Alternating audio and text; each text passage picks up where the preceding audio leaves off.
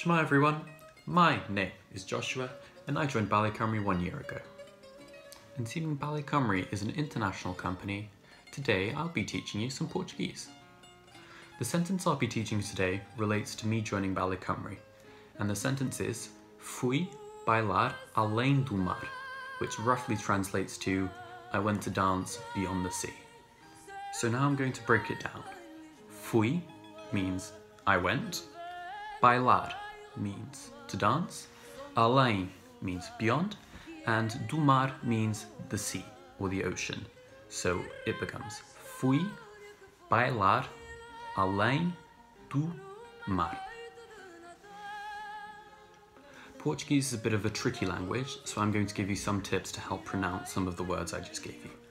In the second and fourth words, bailar and mar, at the end of the word you have the letter R, which we pronounce as R, which is the sound of the tongue flicking the roof of the mouth. You might need to practice that one a bit because some people find it a bit tricky to get. Thank you guys very much for tuning in today. I hope you learned something.